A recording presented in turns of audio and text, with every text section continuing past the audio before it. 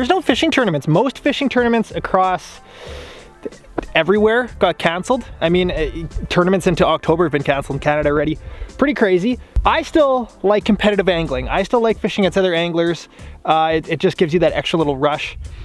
So we're keeping it alive. We're gonna do what we can this year to do some fun little mini tournaments with other anglers, keeping social distancing in play. But today's the first one. We are at a lake that I've never been to before. Our competitor as well has never been to this lake before. It's sort of a major league fishing type format. A lake we've never been to before, no pre-fish. We're going into it blind, and it's gonna be pretty simple. Most bass wins. This lake has smallmouth bass. Smallmouth bass is worth 1 point. I think it has lake trout too, so we're gonna say lake trout's worth 2 points. There's absolutely no prize at all except bragging rights, and we'll wait for our competitor. I think he's coming. I think our competitor's on his way. He was supposed to be here at 3:30. It is now 4, so I think we should penalize him. But I need every edge I can get, to be completely honest.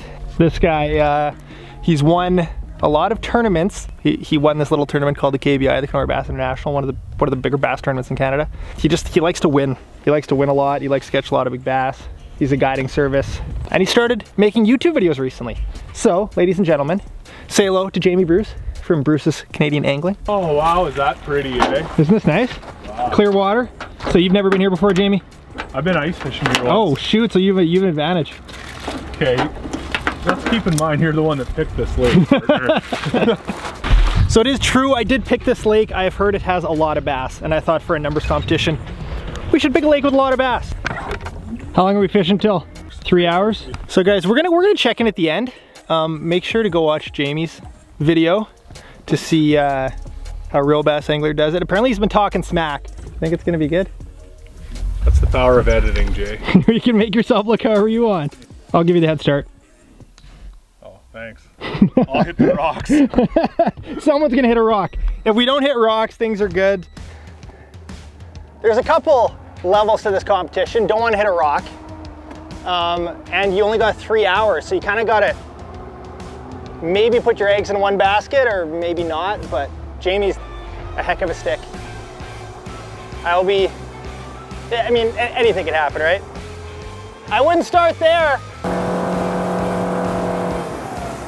Oh boy, just came up from 70 feet to 30 feet, we're okay. We're okay. Always keep the corner of your eye on your graph. So basically my strategy, I did look at this lake before on Google Maps, and I'll pull up an overhead, I'll pull up a shot for you guys to look at.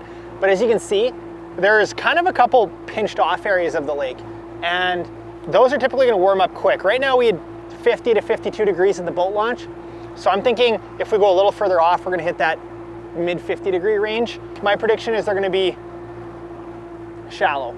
All right, so this whole bay back here kind of looks like a spawning area. I'm gonna kind of fish the rocky points near the mouth. Water's around 51 degrees, and here, you guessed it, are gonna be my 2 baits. I should probably have a jerkbait in here as well. You got the hair, you got the 3-inch Ned rig, or however long it is. But those are my 2 go-to. Hair is pretty good for searching shallower. Ned rig's a little better for searching deeper. A jerkbait would be probably a smarter option than what I'm doing. We're gonna fish the shoreline. Jamie just got into making videos, and we were talking about this before we started filming, but he's like, you know, it's a challenge.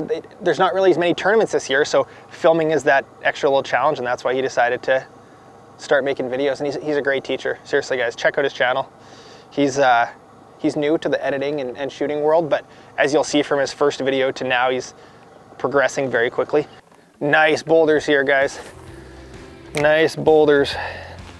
What's our water temp? First cast, well, I guess I did take cast. 49.5.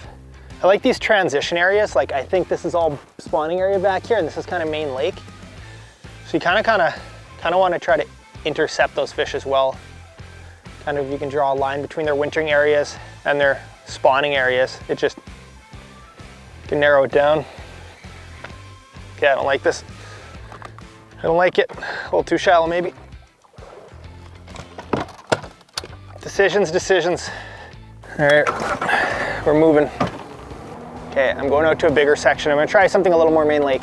This is tournaments, just frantic, just mind games. And like it's 15 minutes in. I just hate losing. Oh boy. Where would you be? This time of year, it's like, they're still a little clumped up. They're not like scattered. Later spring, summer, you can kind of catch them everywhere. Now it's like, they're still in pretty specific spots. All right, we're an hour in. I've eliminated a lot of water. Eliminating water is great. That's what you should do in pre-fish. But this is a tournament, derby. Huge, epic, important tournament, derby competition, 1v1. I got 0 so far, Jamie. How about you? Are we gonna get a real answer? What do you want? I don't know. I want a lot, but I feel like it might not be. It's not a lot, but it's double digits. Oh, that's good. Yeah, I got 10. 10? 11. Wow. Okay, well, there's hope. Jamie's caught 10. I suck. Feeling good. Jamie's catching fish, which I'm not surprised about.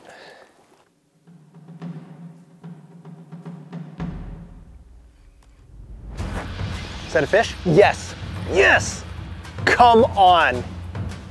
Come on. We didn't really talk about what a pike's worth.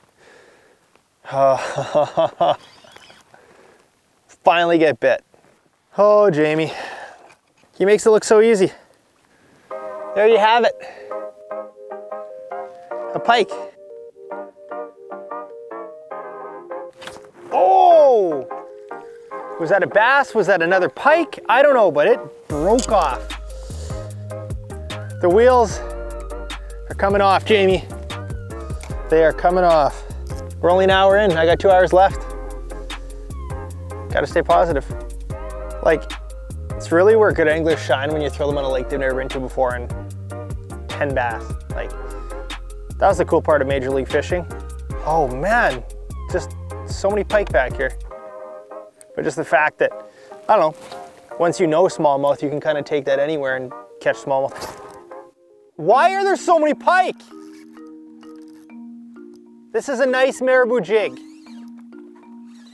I will be so mad if I lose this one. Don't you dare. There you go, Jamie.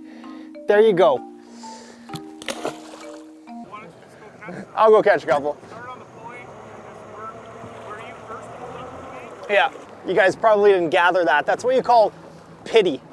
He pitied me. No, Jamie's a really nice guy. He said just to make it interesting, why don't you go catch some? So Jamie had just caught 16 on the tip of the island over there, and he said, go catch a couple. So I'm gonna go catch a couple. So the thing about springtime smallies, like Jamie said, is they can just be so congregated, and especially this lake is a little bit of a cooler, clear lake trout type lake, and those sometimes just take a little longer to get moving, to get everything, you know, going. So this is more of a wintering type area that I think, Main Lake Point. There's a fish. There's a fish, Jamie. Bruce, thank you. Thank you.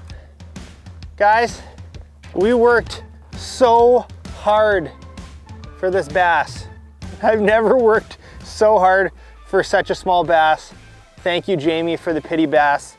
I wanted there to be some surprise at the end of this video, being like, I wonder who won the competition. Right now it's looking like not me. On the Ned rig, dragging along the bottom, that fish was a little bit deeper. I don't even know how deep we are right now, probably about 20, 25 feet.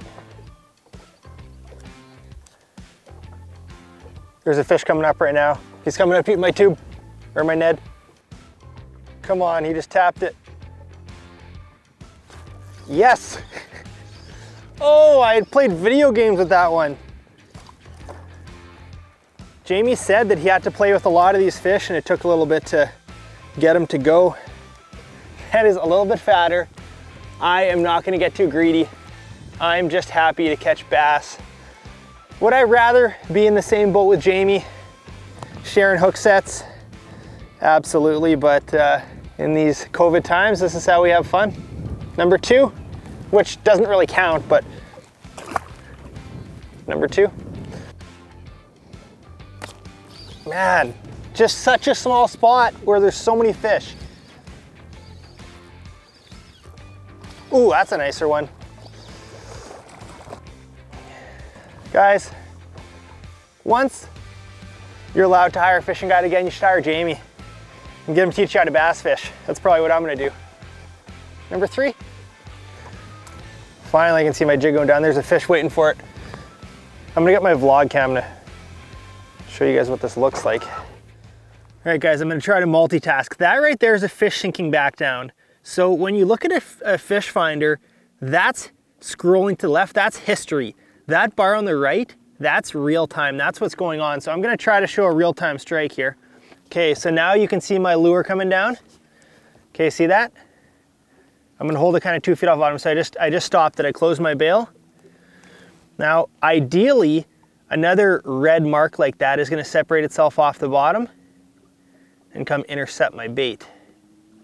That would be best case scenario. See that red mark, how it just got super thick? A fish just ate it on the way down. There we go. I got him. That was not how I want to show it. There's another fish down there, guys. This is good. Oh, that's a nice smallie. They're getting bigger, guys, on that Midwest Finesse jig. There you go. Going back. Okay, I wanna show you guys the strike yet. It's tough to pull it off. Hey, look at this. Look at that fish shrieking up. Look at that, that's my lure. He just ate it. Okay, I'm done playing video games. Number 5, Jamie. That fish should really be added to your total. So guys, I've just been spot locked for the last, well, all of these fish basically. And if you guys haven't heard of spot lock before, basically it's an anchor that isn't really an anchor. It's just your trolling motor using waypoints, using GPS coordinates, and it just locks in on the spot. So it'll adjust the speed and hold you on spot. I know most of you guys are like, yeah, everyone's heard of spot lock, but no, if you're getting into it, it's like, how is this trolling motor just working? Well, it's a pretty amazing technology. Whoever came up with that, hopefully is very rich. All right, guys, we're gonna go check back with Jamie. What a beautiful evening. Hey, gotta fish a new lake, gotta catch some smallmouth bass, and gotta hang out with Jamie, kind of, at a distance, boat to boat. What's going on, Bubba? Well, we thought about keeping it a surprise who the winner was, but I don't really think it, I don't think it'll work that way. Did you win? I don't think so.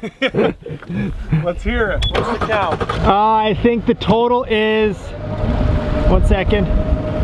Thanks to your pity, my total ended at 6 bass. Oh, you did get 6? Yeah. Well, that's nice. Yeah, they were stacked.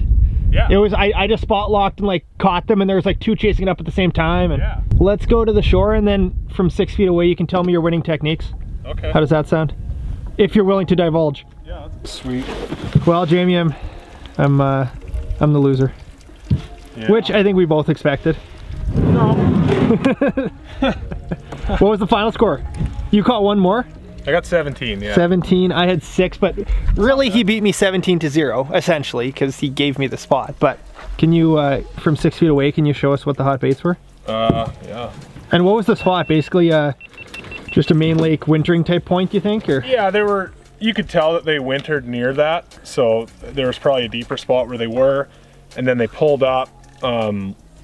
Some were right crawling up on the rock pile, like in 4 or 5 feet of water, and the majority of them were just like a step off, like in that 15 to 20 foot range. There was one big boulder like the size of a Volkswagen, and there were fish all over that thing. And like you saw, I was just trading through. I'd catch 4 on a Ned rig, 4 on a spy bait, a couple on a swim bait, you know, back to the Ned rig. Yeah. And it was, you know, just kept them on their toes. That little Slim Swims, that was a weapon. That's a little 2.5-inch Z-Man bait. This thing's a staple anywhere you go in North America by the looks of things. It's a Z-Man hula stick. That thing's just bruised and beaten from bass fishing the last few days, so. And you can catch so many bass on one of those, eh? Yeah, and you can just get it right back down there and be catching again. You don't have to mess with your you know, your plastic or change the bait or anything. There's a used and abused jerk bait. That's what I planned on using most of the day. I caught some on it. and it's a really good search bait, especially this time of year. Use the deep one because there's no reason not to. Yeah. You can run it shallow enough, as shallow as you want to fish, and those ones in 12 and 15 feet will still, you know, it gets down there to 6 or 7, and that's enough to engage them and get them to rise up and at the very least show themselves. So that's your favorite search bait, is the jerk bait at this time of year? Oh yeah, hands down, hands down. Or like a swim bait too is good. You can do the deep shallow. That's about it, really. Spy bait was solid. The spot was the deal. Yeah, yeah. I took every rod of my boat and caught a bass on that spot, like pretending that it was making a difference, but it was like, it was just keeping them fresh. But it was a spot. I mean, find a big boulder with a bunch of bass on it, you're gonna have a good time.